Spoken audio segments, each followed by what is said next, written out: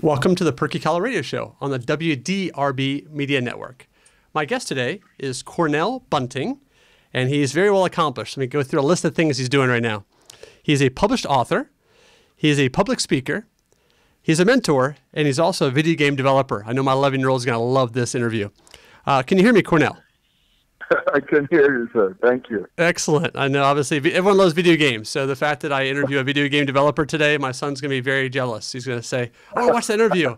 What steps do I need to take? What classes should I take? What school should I go to? So no, he's super excited about interviewing you. So thank you for being on the show. Yes, sir. Thank you for having me. My pleasure. So we'll kind of take it in order. Obviously, this is an entrepreneur show. We like to understand what you're doing, why you're doing it, what got you started, a success story, a struggle. But we'll start with all those different things when it comes to being a published author. What got you started being an author? Name of the books you have, and kind of what's the kind of a summary of the books, and why people should pick them up. Well, so for me, I started writing back in high school when I did plays for the school, and I did a lot of drama. So I did some screenwriting. I fell in love with the writing and how I could think of a story and put it on paper and have a crowd of people enjoy it. Excellent. I didn't really pursue it after high school because I got distracted into other things in life, and it wasn't until I was in jail in confinement that I realized that I needed to pick up my calling and get back in it. So I started back writing there, and that's a whole other story that, might be for another show. But, long story short, all that stuff that I was accused of, I got acquitted, and, they expunged all that stuff. And when I got out, I decided, I wanted to put out one of my children's stories that I wrote, that I hid a grown-up story in the kid's story. And so I wanted to challenge the readers to see if they could find the hidden story in that story. Okay. So I decided to put out Lion with No Roar. That got picked up by Austin Macaulay in London, Canary Wharf. And so they put it out, and it's actually done fairly well so far. And then I put out PD Like Drip Drop. All my books, they have a message. I've never written a book that doesn't have a message in it, and it's beneficial for the kids. And so even my adult books that I write, even though none of those are published yet, but I just sent 3 manuscripts to a publisher, so I'm waiting back to hear what that looks like. So, right now people can go on my website, which is cornellbunting.com, to look on both those books. Okay. And the website, I'll just repeat it nice and slow, is Cornell, which is his first name, Cornell, last name Bunting, BUNTING.com. That's where you can find the books he's published for children. So if you can go back to each book, tell us kind of the moral of the story for each book and what inspired you to write each one. So Lion with No Roar, the inspiration from Lion with No Roar is myself. Like I said, I was in confinement, and I am a Leo. I consider myself a lion. I am aggressive in, pursuing what I feel could be something beautiful, and for me, I'm not afraid of failure. So, I have to try and see what comes of it, and then, I have to learn whatever those lessons are. Okay. So this story, is about a lion, a king and a queen lion in this land of the mundo that were very concerned with the well-being of the land because they were of old age and they didn't have a cub of their own. I see. And so, after crying to the gods decided to bless them with a cub. But because of their old age, the cub was born with no roar. And he needed to find himself. He needed to find who he was and what his calling was in order for that roar to come back. So the storyline brings a lot of challenge to the cub, whose name is Bobtavius. And Bobtavius is a longer version of my 11-year-old son, nicknamed Bobsy. So, you know, it was just one of those things because, you know, he got bullied a little bit in school, and, you know, I wanted to highlight a little bit of that as well in the book, and just kind of help kids to understand, you know, how you can defeat bullying or, you know, someone that's doing you wrong without getting into a physical altercation. And that's just me saying that because I don't really want to give away the story of the book. Sure. You know, instead have people go and get the story and just kind of see what the story is. But as I said earlier, you know, there is a story hidden in the story.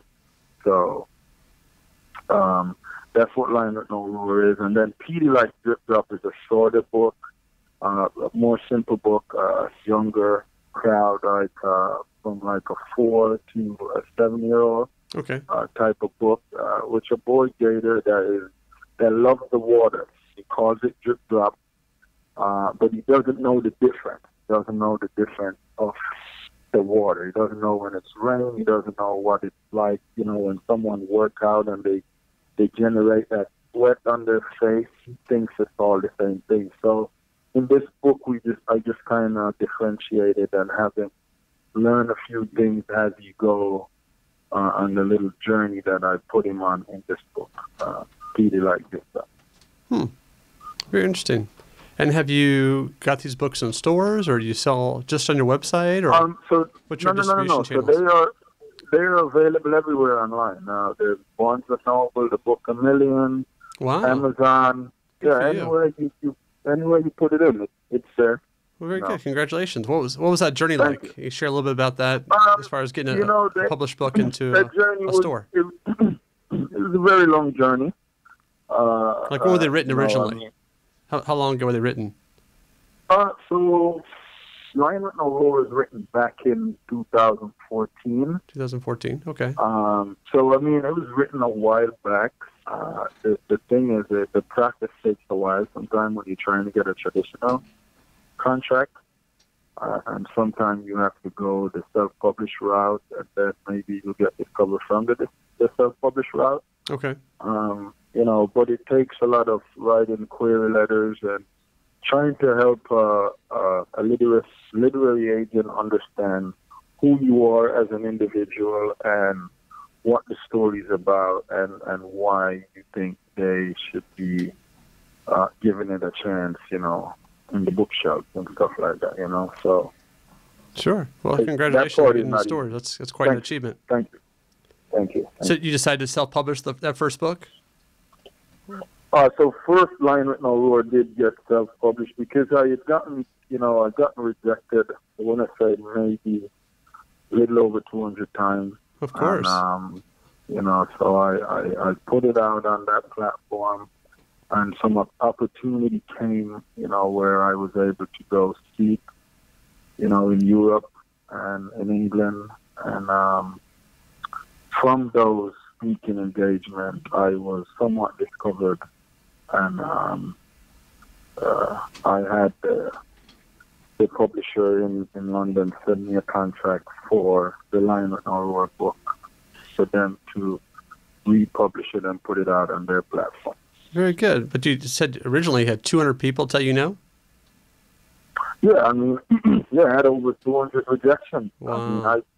I mean, I had found a lot of different places, but, you know, a lot of them, either they had enough authors under their belt and they wasn't taking anymore, or a lot of them were saying, you know, it wasn't along the line of what they do, and then some were like, you know, they weren't really interested at this time, you know, and it was just, you know, different responses like that. Sure. So what kept you going? I mean, I think most people would just quit after the first 50 or first 100 rejections. How did you what motivated you to keep pushing forward after so many rejections? The one thing for me is I dreamt a lot of this. For me, this is a dream that I dreamt, and I decided I wanted to live this dream. I want to accomplish it, and I knew it would be hard and it would be discouraging.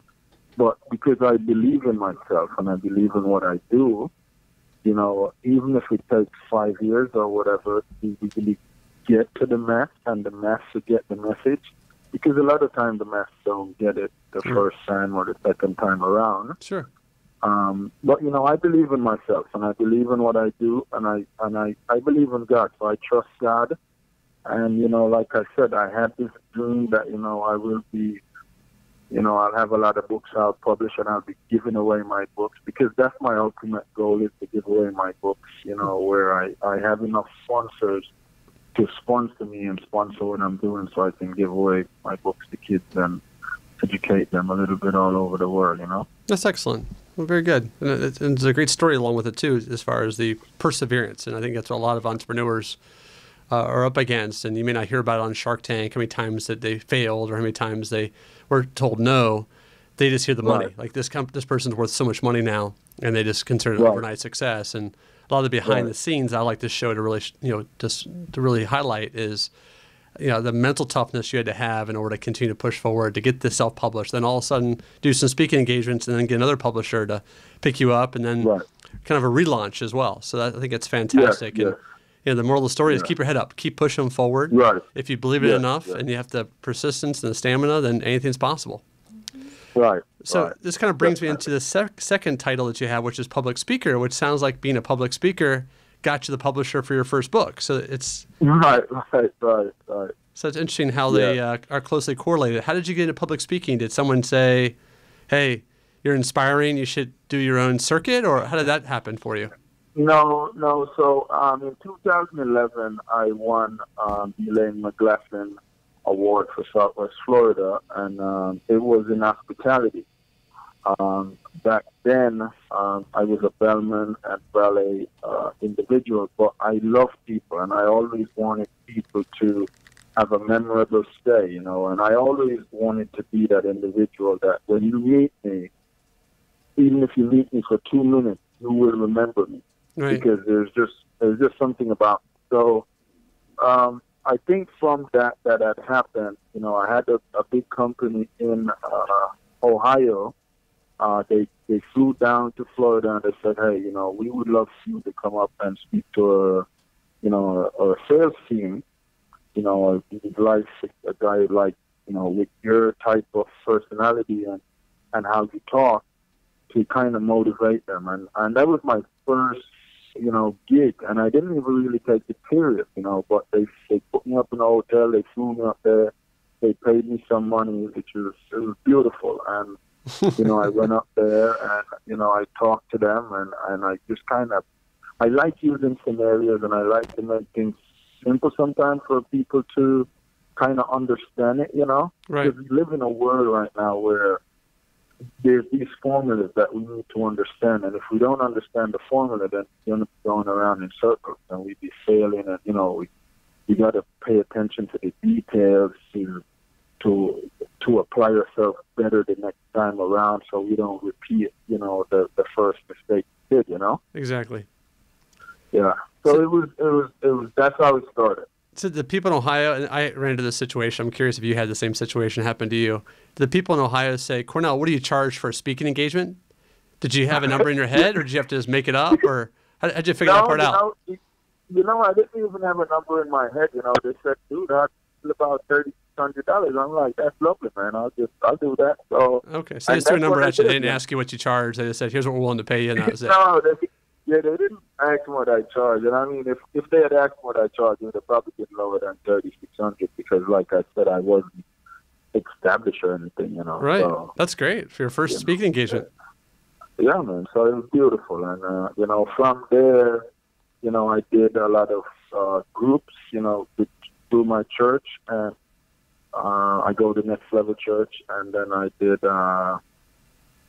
some libraries, some individuals, from different libraries that knew me and knew of how I talk to people, said, we would love for you to come out. And, and a lot of them, like, especially the organization, I wouldn't charge them a lot, it'd be like maybe $500, and so, and just to really get myself out there, because Sure. I know there's a lot of individuals, that, that do it.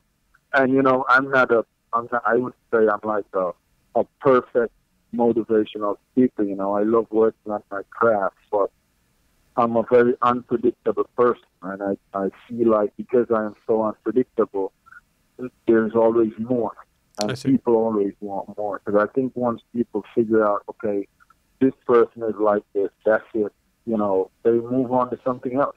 Mm-hmm. Makes sense. Well, that's great that you got that opportunity, and it led to helping you get published. Like I said, they all kind of work together hand in hand. Right. And I guess help me understand, when you got hired by the Ohio company to do a sales training, did you have a sales background, or what made them feel like you were the best speaker or...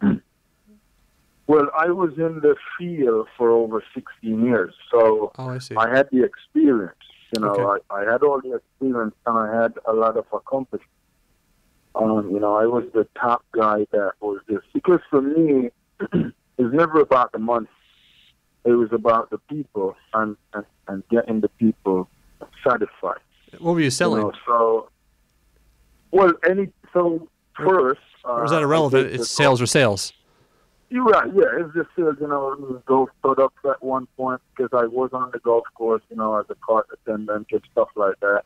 And then, you know, in the Belmont field, and, you know, the company, the hotel itself, you know, getting people to come there and stay, you know, and me talking to people every now and then and say, hey, you know, I really think you should check out this experience, because this would be something that would really leave a nice memory on you, you know, if you do it. And so, because I had so many people coming, recommending to making sure that I was the guy that was their assistant, you know, helping them with that experience, it really put me over the top. And, you know, a lot of people, and it was from that I got nominated for the award. I had a little over 14 big comments, and this award, they give out 6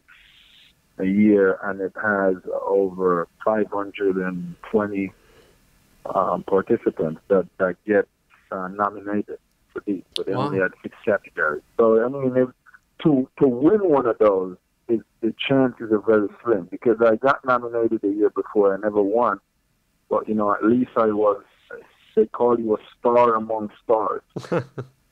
You know, so it was just, for me, it's more the experience, you know, because I think someone that has the experience and have gone through those situations is more effective than someone that learns something on a computer or none of that, because it's not as authentic as an individual that have gone through those situations. Sure. And I think for a lot of people, you know, with even this company, I think they wanted that. They didn't want, because they didn't want their sales rep to sound like they were trained from, you know, script or, you know, some machine that tells them this is how you got to do it. You know, it's really how you go into something, you know, because you want to love what you're doing. Mm-hmm. And once you love what you're doing and you're comfortable with what you're doing, then everything else is easy for you to accomplish that. And, you know, when you don't put, you know, you want the money, of course, to pay your bills and all this, but when you don't make it that, it makes it more pleasing to the customer, because now the customer feels like you really care about them as an individual and their experience, you know, in whatever that is that you're selling. Right. So, you know, for me, that was really how I was effective, and they really liked that. And so, you know, it's one of those type of situations where it just worked, and people liked the result that was coming from it. And, you know, so I just continued doing that. I had some group classes that I did where I had like, I would max it at 25 people. You know, I did a class on facing your fears where I touched on, you know, 10 top fears. And, you know, it was just one of those situations where everything that I touched on were things that was going on, and people needed to hear those, and it was just effective. Excellent. And they could relate to it, I'm sure, too. Yes, sir. which is why it was so effective. Yes, I never try to talk about something that I can't relate to. Right. Because then, I'm making up stuff and I'm fumbling, Becomes less authentic as well. Right. So we still have two more categories to cover. We're running a little bit short on time, so let's cover both these as efficiently as we can. Mentor. Yeah. You said you're mentoring people. Who are you mentoring? How would someone hire you to be their mentor? So I do. So one of the areas, like I said, I go to this church where they find different leaders from different trainings and stuff like that, and I've done a few trainings, and so what I did was, they do like a workshop. You kind of talk about your experience, and because my experience was so huge in certain areas, like I had said earlier, I was in jail for 10 months, facing 32 years to life in prison, and a fabricated story. And like I said, that might be a story for another time. Sure. But because of how that all played out, people really wanted to listen to me, and how I could stay sane, from all that. And because I died in 2016, that part of it was more fascinating to people because I had an out-of-body experience. And so I was gone for 16 minutes. And, it's a whole lot of stuff that, kind of unfold that I needed to experience, which is being written in the book I'm writing right now. That's called The Art Took a Break, which hopefully will be out sometime next year, so people get a chance to read it and kind of, experience some of that as well that I went through. But that's really what kind of set me apart somewhat and put me in that place where I was able to be mentor to individuals and help them to understand how important it is for them to, take their health serious and understand how important they are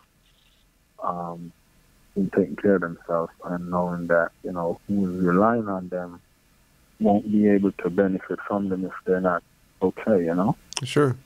And I think we all experience dark times, and right. It's just a matter of how do you get through those dark times, and sometimes you're in dark places and dark times. So right. To share your experience and how you got through the dark times and turn your life around, how you stayed positive through the challenging time you're facing, I think is inspirational to people, and that's why they want to listen, because maybe they're experiencing a dark time, maybe they have a friend that's experiencing a dark time, and they need a little oomph, they need a little inspiration to get through it. Because I think it's definitely easier to give up and throw in the towel, but you had something inside of you that kept you moving forward and find a silver lining of sorts until you finally were acquitted and life was back to normal. But it's a long 10 months that you had to fight that battle internally as well as externally, I'm sure. I did, man. And, what I did was I write a lot of poems, based around a lot of them. And one of them that I wrote one when I died, when I came back. And I feel like I'm living my second life right now. It's called Death Found Me Running. And it's pretty short, so, I can entertain your listeners with it real quick. Sure, help yourself. Doing a walk like shaking, feeling the art making, seeing a lot of people taking, talk on the phone to mom baking, concerned with life ranking, me and 11 at telling, book to see everyone reading, neighbors and friends at gathering, wake up to breakfast eating, English steam cup drinking, close to way right dressing, drive on road for church going, the great thoughts of set calling, not the mood or fight for winning, on this part in mid-track moving, I feel to remember fine thinking, be not good with doing knocking, devil found a way to get things rocking, emotions run wild when lip singing, on this day, death found me running, Very nice. Yeah. So, every now and then, like, different pieces, I'll perform at a seminar or something. And I also lecture every now and then for one of the doctors at a college here called FCCU.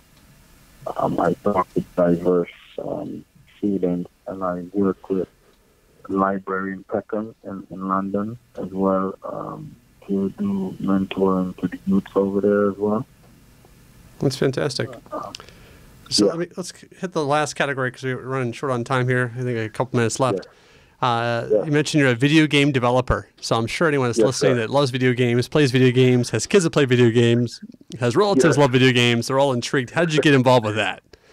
For me, I used to love playing arcade games when I was a kid, and I was always fascinated with games. And so when I got back into writing, a lot of the storyline that I wrote, I wanted to turn some of those storylines into gameplay. And so my second degree is gaming and simulation programming. Oh, really? So from learning, C++ coding and, learning to write in Microsoft